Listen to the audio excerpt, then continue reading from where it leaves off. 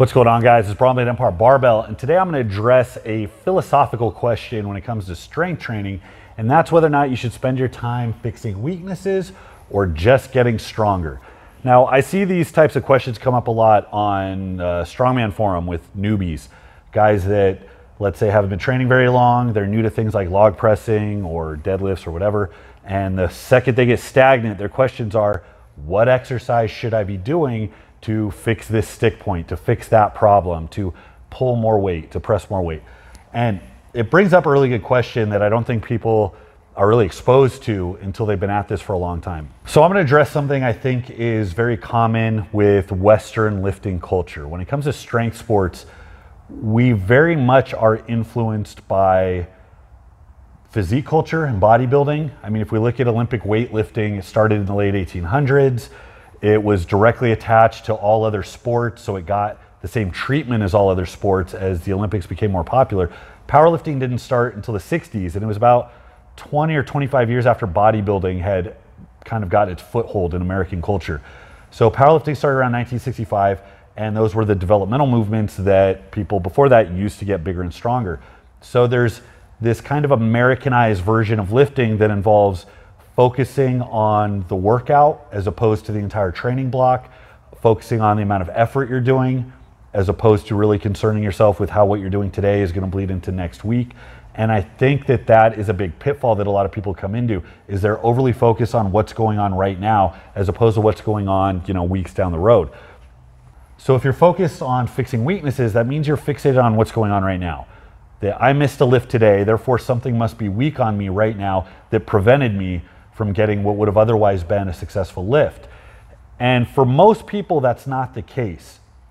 When you're new to something, there are a lot of different things that will cause you to grow. Simply getting more muscle will cause you to grow. Getting better coordination, improving your setup, building more skill, getting more work capacity, getting more kinesthetic ability. These are all things that take a lot of time. So what we miss out on is the process of growth that comes from perfect practice.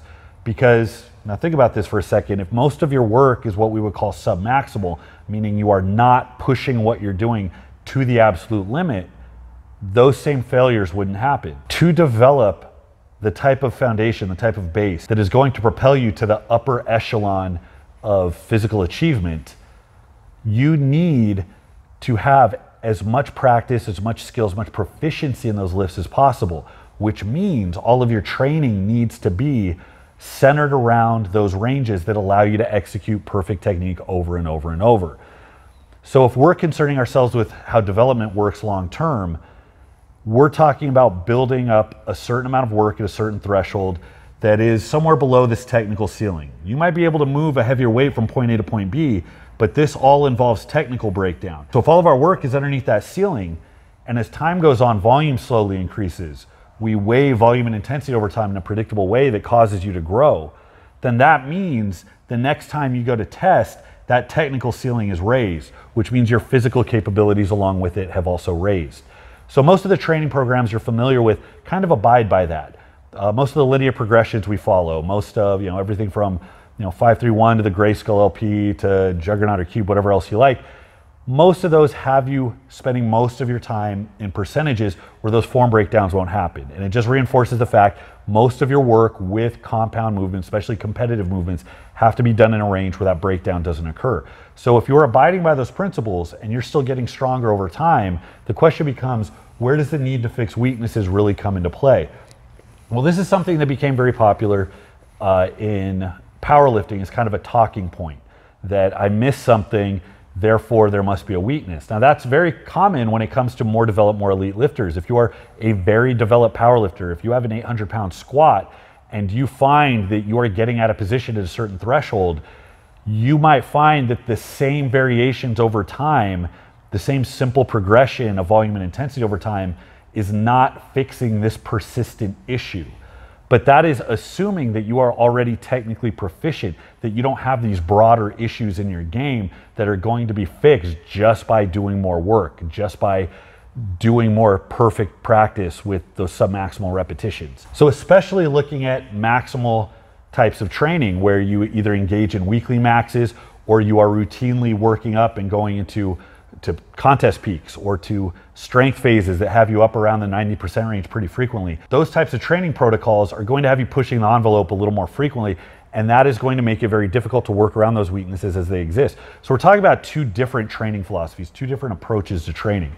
So if you are in some type of training modality where you're training heavier more often, and it's more apparent to you that there's this persistent issue, especially given the fact, remember, that you're already pretty technically well established, then that's where we start to think about accessory movements that are going to address those specific issues that you're having.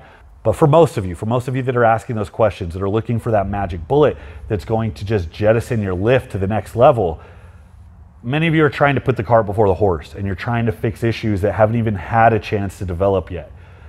The just get stronger approach, it sounds overly simplistic, and maybe it is, but the idea of just getting stronger means sticking to your program, doing your homework, making the prescribed jumps at appropriate intervals, and letting the program develop the strength that's going to allow you to handle more weight with said perfect technique. Any linear progression you follow is going to start you at very low percentages.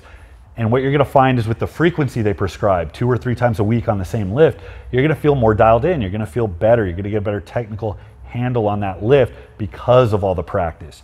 In fact, even very, very high frequency protocols that cause a ton of fatigue. If you're looking at anything prescribed by Boris Shiko, if you're looking at, God forbid, if any of you have ran Smolov, these are protocols that cause a lot of fatigue and you feel beat up week to week. But as time goes on, you also feel more connected to the lift. You also feel more in control.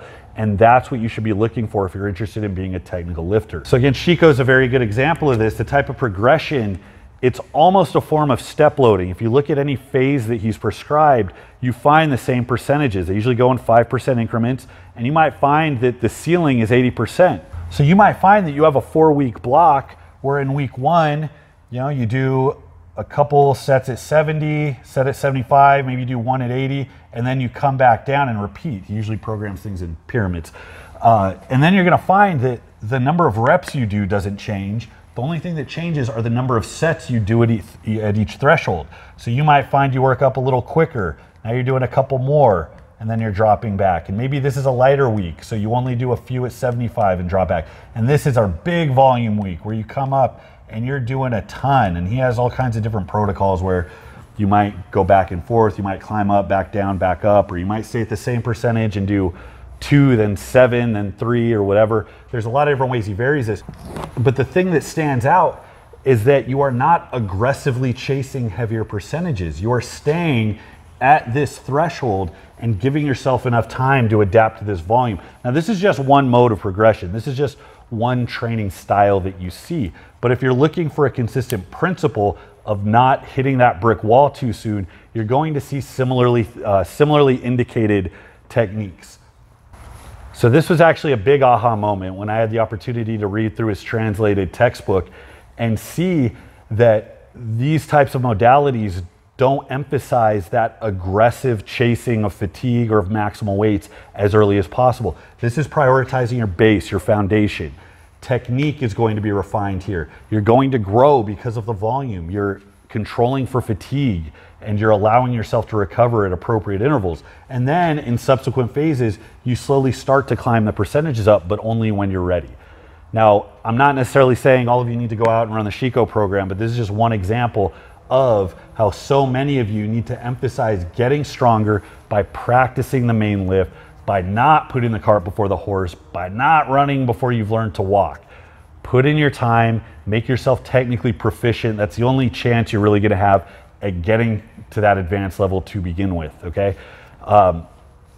It's always important to know why you might be failing. It's always important to be able to kind of critically think about why you missed a lift and deconstruct that. But that doesn't mean that you're gonna stumble across a magic bullet that is going to absolve you from responsibility of building your base and building that groundwork.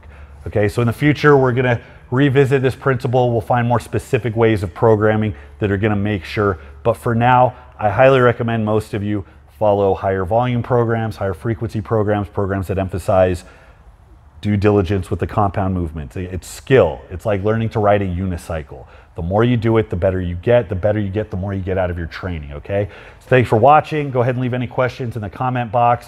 Better yet, sign up for our forum. We're closing in on 1,000 members. I want it to keep growing. Start a training log, post a training video, ask a question, be controversial. There are no sacred cows there.